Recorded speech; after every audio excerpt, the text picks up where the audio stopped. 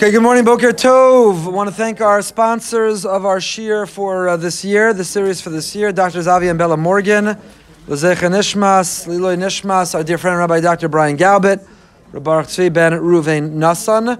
A reminder, there still is the opportunity to sponsor each individual shir each week, so it would be lovely if anybody would like to, in honor and memory, simply let the office know, and we would appreciate your sponsorship. We continue Rav Volba's Sefer, Tzadik be'emunah so yichyeh, that a righteous person lives with emunah. You're only alive if you're living with emunah. Tzadik be'emunah so yichyeh, Tzvi. And Rav Volba, basically, that name itself, which is not his Tzadik be'emunah so yichyeh as a pasuk, is the idea that we're made up of two parts. On the one hand, we have a neshama, we are a soul. Not we have a soul, we are a soul, and we have a body. People mistakenly think, I'm a body, and I have a soul. Who am I? The person I see in the mirror. Person who enjoys that hot cup of coffee on a beautiful, chilly Boca fall morning. I am that body. I'm a body that I indulge in, that I pamper. I'm a body that I dress in stylish clothing. I'm a body that I take care of and draw pleasure from. I'm a body, and oh yeah, I have a soul. That's what I heard in Shua once. I have a soul. But it's really the opposite. We are a soul. That's who I am. That's everything about me. I am a soul. After 120 years, when our body will return to the earth from which it came, when it will become, you'll excuse me for the graphic description, when we will become worm food and disintegrate and dissolve and disappear, let's hope we're not a body, but rather we are a soul. Our soul is timeless, it is immortal, it is eternal, it lives forever. We are a soul and we happen to have a body. That's what I once heard in shul. And so I have to feed my body and I have to take care of my body. And my body's even allowed to be pampered and it's even allowed to enjoy the pleasures of this world as it positively affects the soul. But I am a soul and I have a body. I'm a guf and I'm a neshama. I'm living in two worlds simultaneously. And the question is, really, every Yid, every Jew, every human being wakes up every morning and has to ask themselves, which is my primary world and which is my secondary world? Which really defines me and which is just tangential to who I am? Am I a body? Is my whole life devoted and dedicated to the pleasures and the advancement of my body? And occasionally I do something to nourish my soul when I remember I have a soul. Or am I really a soul? Am I a neshama on fire? My soul is connecting with the souls of other people, and my soul is connecting to the source of all souls, to our God, to Hashem Yisbarach. And am I nourishing my soul? And am I pampering and caring for my soul? And oh yeah, I have a body, so I can't neglect it either, because the soul needs the body to operate in this world. Which defines me? Who am I? Which is my life all about? Both of them produce noise. Both produce a voice. I heard this described very beautifully yesterday from a new friend that I met, Rabbi Yossi Zakatinsky. He described both my soul and my body produce a sound, a voice, a call.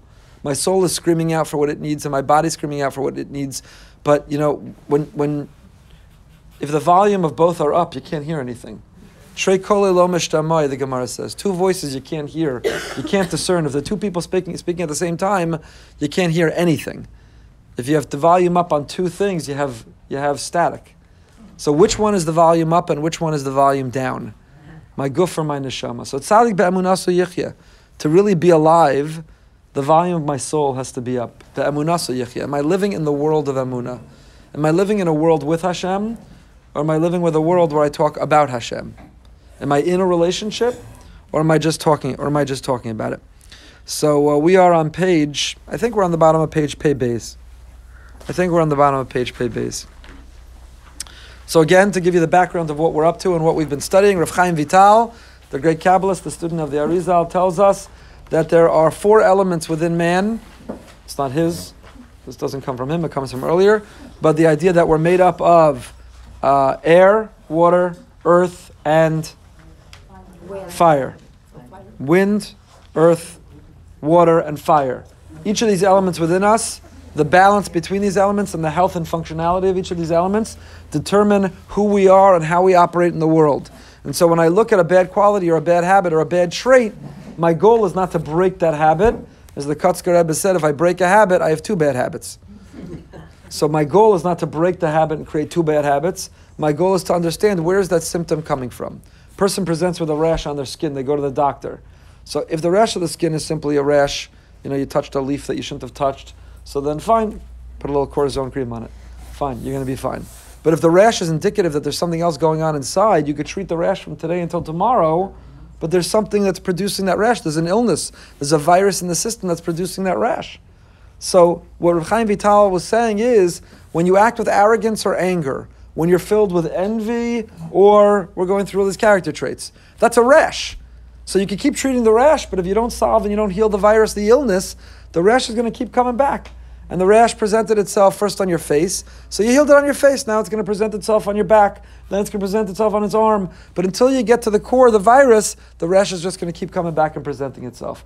So people who live with envy, people who explode in anger, people who live and struggle with arrogance, all these qualities are just, it's whack-a-mole. You know what whack-a-mole is? Yeah. So it's a game of whack-a-mole. You knock it down here and it pops up over there. And unless you get to the core, then you're not going to heal it. And of course, why are we studying this? Because what is the core? Emunah. If you're living a selfish, self-centered, narcissistic life, if you think you're in charge, you're in control, if you take responsibility both for the good and you beat yourself up over the bad, if you live with anxiety and envy and arrogance and anger, it's because you think you're in control and you think life is all about you. And the moment that you let go and let God, the moment that you see Hashem and you feel Hashem, the moment that you recognize that there's a plan for everything, is the moment that you can let go of all those the rash goes away. The rash goes away. The virus is that you're living with Anochi, I. Life is all about me. That's the virus. If you heal the virus and you get rid of that Anochi, the Anochi ha'omed beini u'veinechem, ben Hashem u'veinechem, if we can get rid of the Anochi that stands between God and us, the sense of I, the ego, and we can instead replace it with the Anochi of Anochi Hashem Elokecha, the Anochi that there is a God, He created the world, He loves us, He's our Father, He's our King, and He's involved in our lives, and He knows about our lives, and He loves us, and He wants to feel our love. I wrote an article a few weeks ago, I don't even remember, where I talked about Hashem loving us and our loving Him, and it's not right that other religions took that from us. That's our bumper sticker, that Hashem loves us, and He wants us to love Him. And I don't know who this person is. Somebody wrote an article about me, and about that article, I saw it yesterday in Times of Israel. They claim like that's a foreign notion. God's perfect. He doesn't need our love. How could you talk about our needing to love God? And like for a minute, I was like, oh my goodness, did I say something? And then I realized I say it 3 times a day, V'yahavta Hashem Elokecha. We actually have a mitzvah, entire mitzvah is to love Hashem. So to say, does God need our love? God doesn't need anything. He's omnipotent, He's infinite, and He's perfect. But He did command us to love Him. He wants us to love Him, and He loves us. And that's the relationship that we share. That's the relationship that we share. So we have this rash. People are walking around with all kinds of rashes. Spiritual rashes. There's a spiritual rash of arrogance, a spiritual rash of envy, a spiritual rash of anxiety. There's a spiritual rash of worry and fear. There's all kinds of people walking around covered in rashes. And the answer is not Costco-size cortisone cream. The answer is to heal the illness. And the illness and the virus is stop focusing on ourselves and start realizing that there's someone greater, there's someone bigger, that there's a master plan, that there is a reason, there's a cause, that everything is happening for a reason. Everything's happening for a reason. So we're on the bottom of page Pei Beis. I'll tell you, my one of our daughters, our 12th grader, is in Israel right now. Her 12th grader Hadar is there for a class trip. So they got to Israel, and the Goldbergs have had a bad streak in 2019 with suitcases. This might be the 4th time that we've traveled this year, and the suitcase gets lost. I'm sharing that with you for 2 reasons. So you'd say, oh, but I'm sharing it with you for 2 reasons. One is because I can't emphasize this enough. It occurred to me, not even this time, the last time in the summer, when members of the family lost their suitcases. When you travel somewhere and you get to the conveyor belt and your suitcase is there, that's a miracle. I'm not exaggerating. I'm not exaggerating. In other words, like all of life, there's so many things that we just expect, we're entitled to. What do you mean? I paid for the suitcase, they tagged the suitcase, you took the suitcase, it should be there. Not only should it be there, it should be the first one off the conveyor belt. And it should not be damaged, and it should not be wet, and it should not be, right? That's our attitude, that's our mentality. But if you think about it, it is a miracle. I drove up over here, far away, and I handed you my bag, and somehow my bag got from you to where the plane is, up in the belly of the plane, flew with us, it came out, the guy who threw it didn't knock off the wheel or the handle or the whatever, it made it from there, through the truck and the conveyor belt and the set and the terminal and 3, I don't know, you ever fly in Atlanta? It's like half a day to get from where you land to where the baggage comes. It's a different time zone. It's two different time zones, where you landed and where your bag comes. But somehow the bag gets from there to where you are. You need a nap by the time you get to the baggage claim, and your bag got. And here's the biggest chiddush. This is one of the anomalies, the wonders of the world to me. You know how easy it is to drive up, two people drive up in front of an airport, one runs in, takes off 5 suitcases, goes in the back of the car, pulls up. There's nothing stopping anyone from taking your suitcase. Nothing. No one's checking the bag tags to make sure they match. There's no security, no one checking out. There is nothing. My point is this: when a bag is waiting for you that you checked in, you have to stop and say thank you, Ribbon Shalom. That was a miracle. It is an absolute miracle. So instead of the default being the bag should be waiting, the default is I probably don't have my bag. Right? We've now learned pack a few essentials in your carry-on. You learn that the hard way. And it's a miracle if the bag's there. So we got to stop and pause and see the miracles in our life and say, thank you, Hashem. Hashem, why did my bag make it and the other one didn't? Why did the other one make it and mine didn't? It's all from you. There's a master plan. So why am I telling you this? Because Baruch Hashem, sometimes you get the greatest nachas when things seep through. So the person running the trip texted us that when our daughter found out her bag wasn't there, and there was a whole thing about how her bag got tagged and who she put it through with. Our daughter said, obviously Hashem meant for me not to have my bag. Baruch Hashem. I don't know, I would have reacted that way right away. Anyway, it's now 3 days later. We got word they found her bag. Baruch Hashem. Baruch Hashem. So my point is, the things that we take for granted, it's another example. Every day you see another example. Are we living with a mindfulness, a consciousness, a tzaddik be'emunah, a yichya? Are we living with that sense that even the small things I have to express my gratitude for? Who says that I'm entitled to my bag and that person lost it? Maybe I should. Why did I lose it this time, not last time? There's always a reason. This summer, Taka, when we lost one of our bags, we flew to New York. It was our whole family. We had a ton of suitcases. Our family picked us up, and we packed the car. All the 7 bags made it. One didn't. They said, "Oh, you checked your bag too late." I said, "That's funny. All 8 bags were checked at the exact same moment." So 7 of them were on time, and then like what? It's like chatzos, like we missed the time to check it. That millisecond, the 8th bag. It's like the shkia. We missed the shkia. So like what's pshat? So anyway, the 8th bag didn't make it, but then we packed the cars, and it turned out there wasn't room for an 8th suitcase. So it's from Hashem. A couple hours later, they delivered it.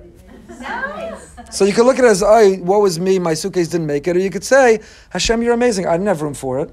I didn't have to schlep another bag. They delivered it. I had it when I needed it. Everything's from Hashem. Okay, bottom page, base. Mikom Malkom, we're on Midas HaTaiva. So if you remember from last time, Rav Wolbe has been telling us that. An emphasis, remember we talked about there's 2 volumes. You could turn up the volume of the soul, or you could turn up the volume of the body. But if both volumes are up, you're going to have static, you're going to have noise. Which is the volume that's playing in our lives? What's the music that, remember the Baal Shem Tov we talked about 2 times ago? Are we dancing to the music of Emunah? If you look into a room and people are dancing, but you're deaf or you don't hear the music, they're all wearing headphones, they look like whack jobs. They look like wackadoodles. But the truth is, you're the whack job. You just don't hear the music. What they're doing is totally normal.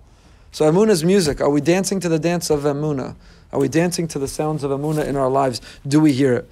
So Rav Wolbe said that spiritual maladies and illnesses, spiritual viruses and rashes, they can be healed with an emphasis on Emunah.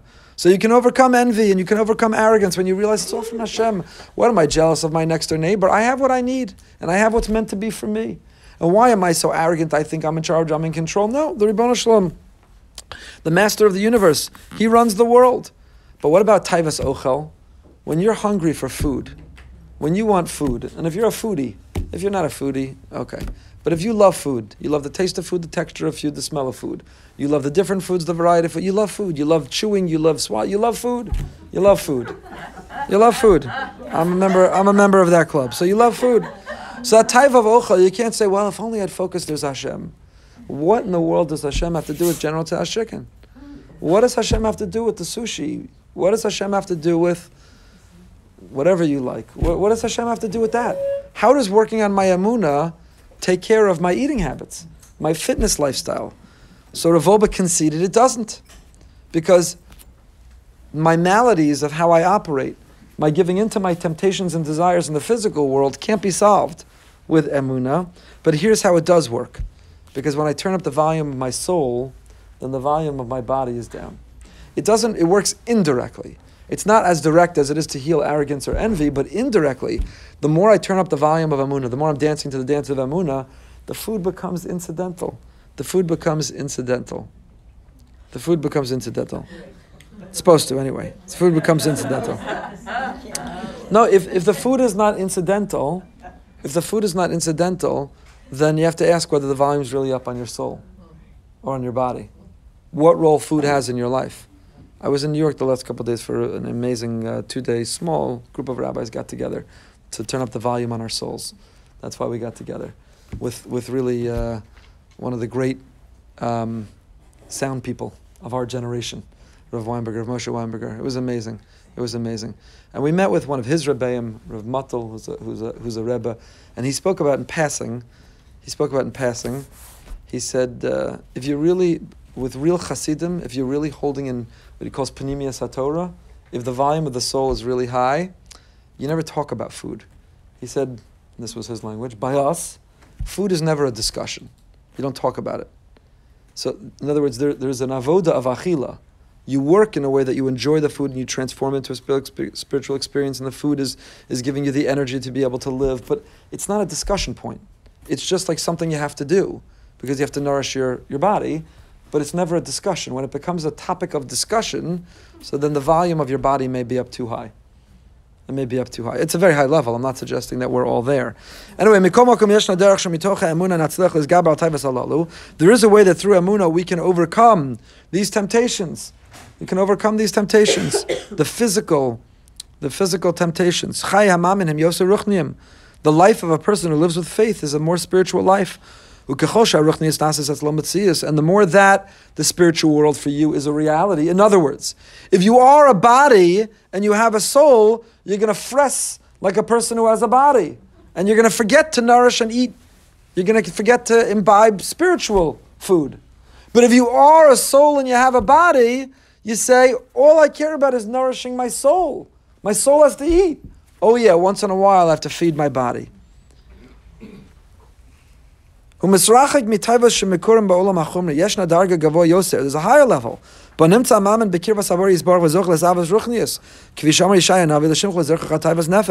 a higher level. It's not just that I am not drawn to and I'm not tempted by those things which harm my body.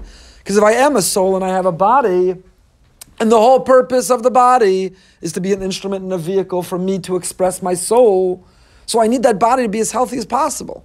That's the whole purpose of the body. The whole reason for the body. Right? My car, some people do, but you shouldn't worship your car. The car is just how I get from A to B. The car is an instrument, it's literally a vehicle about how I accomplish what I need to accomplish, how I get where I need to go. So what, I'm not going to do the oil change? I'm not going to put gas in? I'm not going to take good care of it?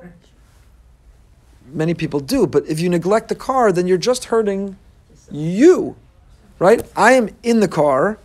The real I is me. The car is not me. Some people mistakenly think that they are the brand of their car. That's a terrible illness. If you think your self-worth and your identity and who you are, your status, is whatever, what's the thing that's called in the front of the car? Emblem. There's a name, the thing, that logo, whatever that thing that sticks in the front of the car. If that's who you are, that's your identity, that's your status, that is how you define yourself, then you got a bad rash. You have a very bad spiritual rash. So now that's foolish. Now it could be that I say, while I'm going from point A to point B, I like to do it with seats that can warm me, cool me, give me a massage. I like to do it with Bluetooth. I could talk hands-free. I like to do it with it drives for me. I can summon it. It's got special mirrors and lane changes. It could be that while I'm getting from point A to point B, the more gadgets and the more features it has, the better my experience of getting from point A to point B. But when I get to point B and I get out of my car, I don't take my car with me. It's not who I am. Who I am is me. It was just an instrument, a vehicle to get me from point A to point B. And if I start to define me and I forget there's a me independent of it, then I'm sick, then I'm ill. So therefore I care for it because its whole purpose, its whole functionality, its function, its usage is to get me from point A to point B. But if I don't rotate the tires and I don't change the oil and I don't whatever else you're supposed to do to the car, then it's going to malfunction. And then its whole purpose was to get me from A to B. If it can't get me from A to B, I don't care how many bells and whistles and features it has. So what, while it's broken down in the parking lot, I'll get a massage? It'll heat me on a cool day? But that's a very expensive massage. That's a very expensive fan. So the whole point is to get me to point A to B. So the body's the same way. What I am inside the car is what the soul is inside the body. The body just gets me from point A to point B. And the more bells and whistles and the more features and efficiency and the more productivity the body has, the more the soul can do getting from point A to point B. But never mistakenly think that your body, which is just housing your soul, is who you are. So says Rav Wolbe, if that's my mentality and that's my attitude and that's what I appreciate, that who I am is not my soul, is not my body, it's my soul. That's who I am. And just like my body goes in a car, my soul goes in a body. And they're exact parallel. It's an instrument, it's a vehicle, it takes me from point A to point B. Then I'd realize that I have to care for my body. It needs its tires rotated, it needs an oil change, it needs to be cared for.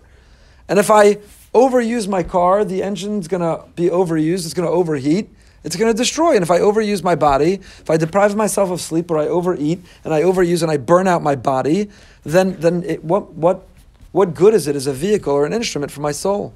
What good does it do for my soul if I overuse it? So Rav Wolbe points out that emunah doesn't directly impact my fitness, health, lifestyle the way it does envy or arrogance, but indirectly it's critical. It's critical. Indirectly. Speak to Rabbi Blumenthal, our rabbi at BRS West, who lost over 100 pounds in the last year, is now training for a second marathon. It's unbelievable. And he'll tell you that it was Pnimius HaTorah and Chassidus, it was learning and talking about and thinking about, meditating on, reflecting on these ideas that helped him finally conquer, he says, 3 decades of abusing his car. And I told him he should package that, speak about it, and help us, help others with it. But if that's the mentality, if we can get to that point where, when you get to, this happens a lot in Israel, where the gas is even more confusing, about which level gas you're supposed to put in your car. And if you put the raw gas in your car, the car's going to break down. What are the options again about the gas in the car in Israel? Whatever they are. Unleaded, leaded, high octane, 20, whatever those things are. And if you rented a car, it's got a big sticker to make sure you put the right gas in the car. Why? Because if you put the wrong gas in the car, you're going to ruin the engine. And the car's going to break down. And we should, at every meal, look at the food options that we have and say, which is the gas that goes in the car, and which is the gas that's going to make us break down.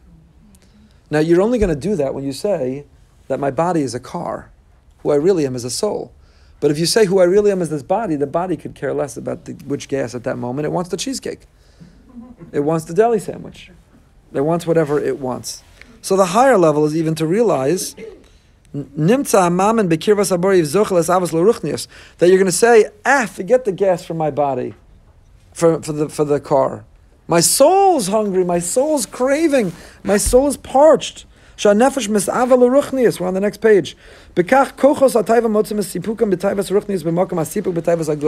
A person who gets to that really higher level, when I get there I'll let you know how that works, but a person who gets to the higher level is able to actually transfer or convert the physical temptation of the moment. So you look at and you want this all-you-can-eat buffet of food, and you say, no. I'm transforming that to a appetite for an all-you-can-eat buffet of ruchnius. A spiritual buffet. I want a spiritual buffet. I want to listen to shiurim. I want to daven. I want to say Tehillim. I want to do chesed. I want to be overflowing with love and kindness and volunteering and good. I crave. In other words, you're filling your car with gas, and all of a sudden you say, I'm glad the gas tank was on empty, but while I'm filling the car with gas, I realize I'm hungry. I need to eat. You're filling the car with gas, and you say, not only is the tank of the car empty, my tank is empty. It occurs to you. And then you go into the overpriced convenience store with the gas station and buy some junk food, which is terrible for you, and so on. So while you're filling the car, you realize, I'm hungry. And the same is true should be true with the body. Every time that you're filling the body with food, you say, 1 second, my soul is hungry. The body's just the car that's getting me from point A to point B.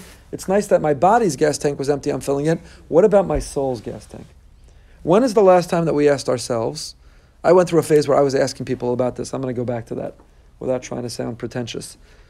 But when is the last time that you saw your friend and said, "Nu, how's your neshama?" When is the last time we asked our children, "How's your neshama?" Most importantly, when is the last time we looked in the mirror and asked ourselves, "How's my neshama?" I know my weight. That, some people are obsessed with what's their weight. People know their weight. People know what size clothing fits them in that tekufa, which part of the closet, which cycle of the closet they're on right now. The fat part, the thin part, the average part, the medium part, the loose part, the comfortable part, the tight part. Right? We know our body, but how often do we ask ourselves, how's my neshama? How would you answer that? What are the measuring or the metrics to determine how the health of your neshama? What would you say? How you spend your time. Part of it is how you spend your time is the health of the neshama. What else? Right? How am I thinking? Am I filled with envy, anxiety, and arrogance? Or do I feel a calm and a tranquility, and am I at peace with the people around me, peace with nature, at peace with my life, at peace with Hashem? What else? What am I listening to? What am I watching? That's good, right? Right? When I'm in that car, or when the day is over and I have a moment to relax, what am I listening to? What do I turn to? What entertains me? Recreation. How do I recreate during recreation? Binge watching Netflix? Or chopping an extra shear? Or aggravating myself with the news? Or making a phone call to somebody who may have not heard from someone in a long time? I'll tell you my biggest barometer of my soul, the biggest metric, dip that oil stick, and nobody knows how to change oil anymore. But the biggest measure for me is my davening. How's my davening? If I can't connect and I'm flying through it and I'm just putting a check next to it and it's like, I need it to end, then my soul is parched, is dehydrated. And when you're davening, it's like, I can't wait. When is mincha? I can't wait. I can't wait to lose myself in the next tefillah. I can't wait to have this rendezvous and talk to Hashem and hear Him talking to me and fill Him in on my day and be connected with Him. Says Rav Wolbe, there is only one reality in the world. We look around and we think that this world is a reality, but this world is a matrix. This world is a stage, it's a set, it's fake. The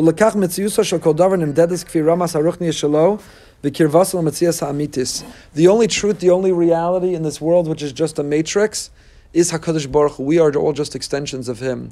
And therefore, if He's the only truth, if He's the only immortal, if He's the only eternal, that the value of everything should be measured by how connected it's making us to Him. Here's the measure, says Rav Wolbe. You want to check how well your neshama is doing? Ask yourself, do I live in the world of Emunah? Am I living in the world of Ruchnius? Am I living in the world of Gashmias? Which is my world? Which defines my day? Which do I have a greater appetite for? Which do I long for and yearn for? Which makes me feel more satisfied and fulfilled? What takes up my thoughts and my energy and my time and my investment? Which world am I living in? Which of the volumes are up and which of the volumes are on mute? The volume of my body or the volume of my soul? If you live with Emunah, if Hashem is there, Rav Weinberger yesterday was talking to us, and I'm not going to try to do a poor imitation of him or how he said it. You have to hear him directly, and Mirz Hashem, hopefully he's going to be coming down again this winter. But he said, imagine. He has many ways of saying this. We've shared some of them in the past, but this one's new. We've never shared this one before. He says, imagine that your wife is in labor, you're in labor. You got to give it from the man's perspective. Your wife is in labor, and you're outside the labor room, and you're waiting, and you're waiting, and you're waiting, and the doctor comes down, and he says, Mazel Tov. And you say, thank you, what is it? He says, your wife gave birth to the concept of a baby girl. Concept of a baby girl. They're just cleaning off the concept, and when you come in, you'll be able to see the concept. What's a concept of a baby girl? It's a baby girl that you long for, that you want. He says, we talk about the concept of God. The concept. We have Yemei Iyun and philosophical, and we compare 7 machshava approaches to the concept of God. But you don't have a relationship with a concept. You don't get excited and get a mazel tov for the birth of a concept. Is Hashem an abstract? Is He a concept, or is He a reality? Do we get together Wednesday mornings to talk about the concept of God? Or does He come Wednesday afternoon and Thursday and Friday and Shabbos with us wherever we go when the suitcase doesn't show up, and when the flight is delayed, and when the person disappoints us, and when the neighbor has more than us, and when we're tempted to get angry by something that we see? Is He just a concept, or is He a reality? Is it a relationship? Is He there? Are we living in that olam of Emunah? So the more faith, the more Emunah, the more awareness that we have, there is a God. There is a Hashem. And He exists, and He's aware of our lives. And we're in a relationship with Him. I'm going to be sharing one of the things that we did in our 2 days with Him. We spent a lot of time talking about Hisbodedus, the source of Hisbodedus, the idea of spending time alone or spending time alone with Hashem, and having a real conversation. And what does the agenda of a conversation with Hashem look like? So a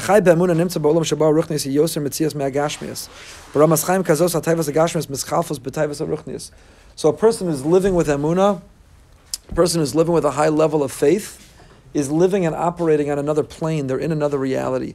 Have you ever been exposed to somebody truly great? Have you spent time in the presence of greatness?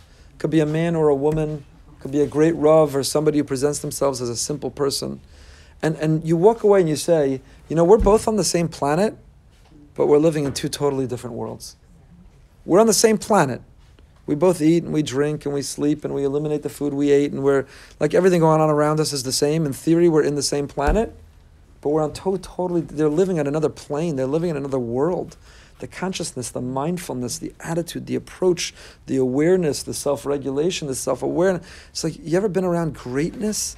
Kedusha, somebody who's holy, a great man, a great woman, a great person, a kadosh, somebody who's truly holy, because they're living in another world. They're living with an emunah. Like, we have to keep reminding ourselves, oh yeah, there's a Hashem. Oh yeah, there's a Ribono Shalom. Oh yeah, He cares about me. Oh yeah, I'm in a relationship. In between, we forget, we move on. But they're living with, nobody has to remind themselves, if you're married and hopefully happily, oh yeah, I have a wife. In between, I forgot, and so I neglected the relationship, or worse, chas v'shalom, I violated the relationship, because, oh yeah, I forgot that. I keep having to remind myself I have a wife. Nobody has to, these people of greatness, a kadosh, a person who's living in a world of emunah, doesn't have to be reminded or remind themselves, oh yeah, I'm a married person. It's their reality, it's their identity, it's who they are. As their day goes on, all they do is long for sharing with their spouse in a healthy relationship. All day you're keeping a mental list of all the things that you want to share that happened to you. And I want to tell you because I want you to know what's going on in my life. I want to tell you because I want to hear your feedback or your ideas or what your thoughts are. I can't wait to hear what's going on in your life. There's a constant consciousness, both in forging the identity of who I am and in also informing my day. I want to check in, and how are you doing, and what's going on, and how did that go? And I want to tell you how my thing went, and I want to give you nachas of what I did, or I want you to share and console me on my failure and my disappointment. But that relationship is such a core part of who I am, that it informs, it inspires, it defines my day, hopefully in a very positive way. So that's the relationship. We're married to the Ribono Shalom. There's a love affair with the Ribono Shalom. There's a romance with the Ribono Shalom. Can't wait to tell him about my day. I can't wait for him to comfort me after my disappointment or failure. I can't wait for him to share in the nachas of my success. I can't wait to check in and tell him what's going on. There's no part of my day where I forgot I'm married to him and I love him and he loves me. There's no part of my day where that happened. It's part of my identity. It's who I am. That's somebody who's living this reality, whose volume's up in their ruchnius. And when the volume's up, when the emphasis is there on the ruchnius and the spirituality, then the gashmius is just a necessity. It's just there because it's the fuel you're putting in your car. That's it. You don't flavor the fuel that goes in your car. You don't have really expensive, the fuel that goes in your car is just fuel. I just need it to make my car go. That's it. When they give you all the different options when you're going to change the oil, they're trying to upsell you on that. I say, well, which one will make my car go? Because that's all I needed to do. I don't need to be the guy who paid the most for the highest level oil, did the greatest thing, that really my car deserves to be lubricated in such a geschmack way. The car deserves to experience the great spa of Jiffy Lube. I don't care. The car's not going there for a spa day. Just tell me what will make my car go from point A to point B. That's the level oil I want. My car doesn't need a spa day. It just needs to get me from point A to point B. So a person who's living at that level of ruchnius realizes my body, I just need to get from point A to point B. That's all it needs. It doesn't need more. So just give me that level of food, that quality, that amount. I just need the body to get me from point A to point B. Be'eza olam nimtza ha'adam. That's really the question for us to ask ourselves. And I would argue, every single time we daven, 3 times a day, we take those 3 steps forward, we should ask ourselves that question. Be'eza olam nimtza ha'adam. The question of how is your soul is really a question of what world are you living in? What planet are you a citizen of? From the Rambam,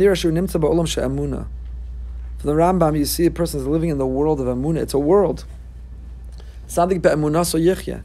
Nemra b'mishnah, it says in the Mishnah of Avos, Rabbi Elazar HaKafar Omer, Hakena ha'taiva v'ha'kavod matzina sa'adam min ha'olam. Anyone know where Rabbi Elazar HaKafar lived? He lived up north in Israel in Tzipori.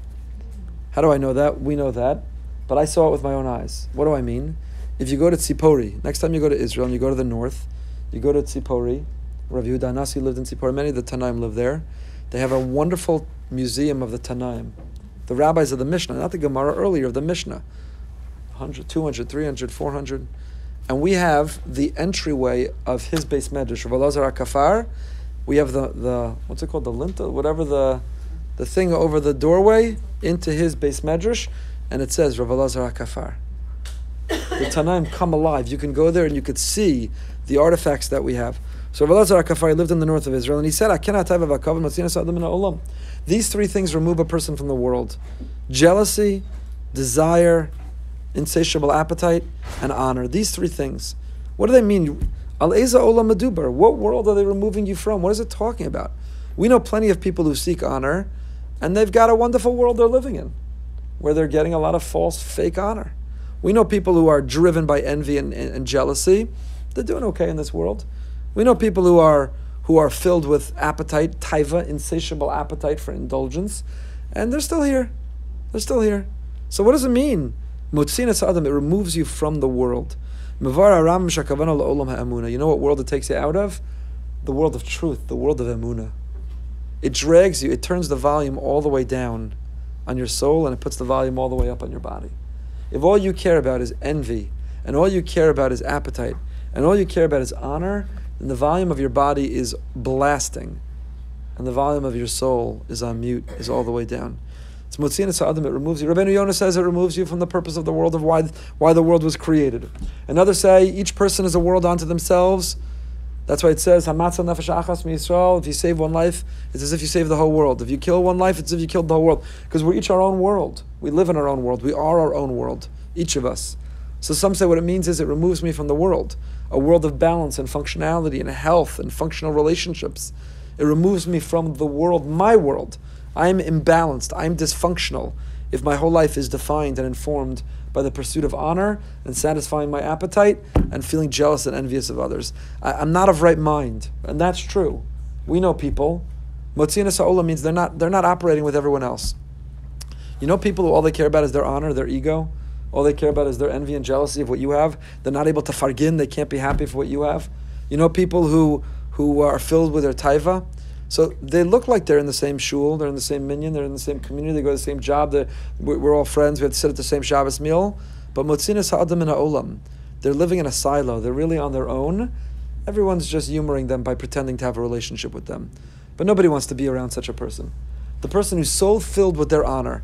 We all know those people, right? They monopolize the conversation, they suck all the air out of the room, they know better than everyone else on every subject and every topic. They have to talk about their honor, their humble brag, right? I was so honored that I was invited to go to the White House Hanukkah. I was so honored to be the featured speaker at the whatever. I'm so honored to share with you. So those people, Motzinas Ha'adam min Ha'olam, they look like they're a member of the Olam, a citizen of the Olam, of the world, but they're on the fringe of the Olam because no one really wants to be with them. And the sad part is they don't even know it. They don't even realize it. They don't even realize it. It's tragic. It's sad. We should never be among those people. That's what the Mishnah is saying. Don't be that person. Don't be like that. But the Rambam is a different interpretation, and that's what we're ending with. That's what Rav Wolbe says. The Rambam's pshat is, what does it mean? It removes you from the world. It means from the world of Emunah, from the world of Emunah, from this incredible Disney world of Emunah, from this incredible Gan Eden of Emunah, from this majestic place that we call Emunah. Now, am I suggesting that if you have Emunah, you're in Disney World? That you're in Gan Eden? There's people with Emunah fighting cancer. There's people with Emunah fighting getting thrown out of their homes. There's people with Emunah fighting Shalom Bayis issues or children issues. There's people with Emunah whose lives, by every measure, are miserable, difficult, challenging, painful, struggle, suffering, lonely. So that's such a Disney world, that's such a Gan Eden? And the answer is, Emunah empowers. Emunah gives us the ability to navigate those challenges, to know that they're there for a reason, to believe and trust that they're not chance or random or happenstance. And what would life be like without Emunah? You're just going to go through that because you're just data, you're a statistic, you're a victim of circumstance and randomness, and that makes it better? That makes it a Disney World or a Gan Eden? When we're living in a world of Emunah, we have the ability to overcome anything. And there's nothing worse or more final than death. I hate to be so somber. There's nothing worse than leaving this world. Whatever pain, whatever struggle, whatever challenge, there's nothing worse and there's nothing more permanent than death. And we have seen just this year, and we've all seen in our lifetimes, people who have faced and confronted their mortality and the absolute worst conclusion there could be, and they did it with Emunah. And by doing it with Emunah, they made the most of their last time on earth. What'd they do? Cry and misery and why me and so unfair and it's random and it's chance. and therefore ruin the little time that was left, or live those last moments to the fullest with the people around them and with Hashem, and in that way such an inspiration for us. So what's the world it draws us out of? The Rambam, the great rationalist, the Rambam had some feelings and emotions too. And the Rambam says, what world it drags you out of? If your whole life is defined by who you're jealous of, if your whole life is defined by the pursuit of honor, if your whole life is defined by what appetite you could satisfy, you're not living in the world of Amunah. It's not just a question of where your thoughts are, your behavior is. It's a question of who you are. A person who's a ma'amin, a person who's trusting and believing, you're living in an altogether you're in another world, you're in another place. Again, if you've been around such people, it's amazing. It's electric. It's electrifying to be around such people. We hope it's contagious. But you're like, I'm living in the same place, but we're living in two different worlds. We're just operating in two different worlds. Says Rav Wolbe, concluding this chapter, and we'll continue with the next week. But he says, the more that we strengthen our emunah, may we merit to enter the world of truth. And then we will be able to have the strength, the courage, the wisdom, the wherewithal to eliminate the negative qualities. But I would go a step further and say, it's not just that if you're living with emunah, you have the strength to eliminate those bad qualities. I think that when you're living with emunah, they are eliminated. I'll give you this last mashal. You know what? If you're working out, you're automatically going to eat better. And why, when you're working out, do you automatically eat better? Because you're like, I worked so hard. What am I going to waste it all on this fakakta piece of whatever? I know that the chocolate cake, 20 minutes after I eat it, it's not going to last the pleasure. I know that. So I spent a whole hour on the treadmill. It was miserable. I hated every second of it. I schwitzed like a chayara. It was miserable. I never want to do it again. I spent an hour on the treadmill. And I know that 20 minutes after this chocolate cake, it's not a lasting pleasure. Forget about it. That chocolate cake is poison. I have no interest. Do I need to sit and do some meditation and really strengthen myself? No, don't eat the chocolate cake. No, I'm exercised. It's not worth it. Move on. I don't even need to think about it. So the more that you're working out, the less that you're going to be tempted to eat the wrong things. And lahavdil, the same is true. The more that you're working out your soul, and the more that you're working out in emunah, the less you're going to be tempted by the wrong things. It's not that it'll give us the strength to overcome the wrong things. You'll be able to look at it and say, those wrong things are poison for me. They're poison for my soul. I'm in the gym. I'm in the Beis Medrash. I'm in the shul. I'm volunteering doing chesed. I'm in the gym for my soul, working out so hard. What am I going to do? Put it all back on by watching that thing I shouldn't watch? By having that conversation I shouldn't have? By doing that thing I shouldn't do? It works the very same way. The more we strengthen emunah, Yehiratzon, may we merit to turn the volume all the way up of our souls so that our bodies will make the right decisions to be able to get us from point A to point B.